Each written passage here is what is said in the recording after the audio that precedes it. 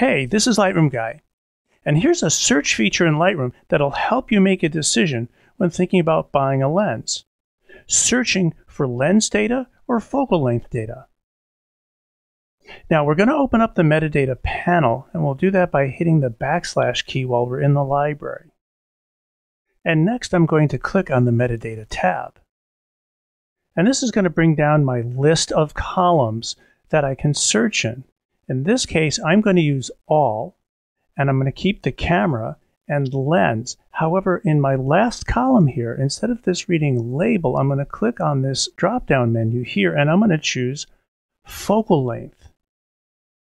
And that's going to give me a list of all the lenses that I've used and all the focal lengths I've shot with. And I'm just going to scroll down this list here, and you can see I've shot more with the 24mm focal length, and more with the 70mm focal length, some with an 82, some with a 100, and I've got a few at 122mm. But look at this. I've shot more with a 200mm focal length than any other focal length that's on this list. That's going to help me choose maybe purchasing a prime lens because I use that focal length so frequently. And the second most used focal length would be another option.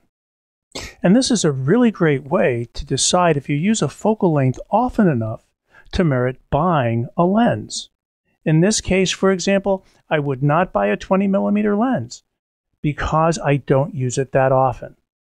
So my choice here would be, if I was looking to buy a new prime lens, I'd go for a 200. Hit the / key to close my metadata search, and I am done.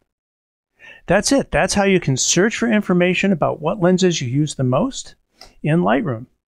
And this is Lightroom Guy D.A. Wagner, and thanks for watching.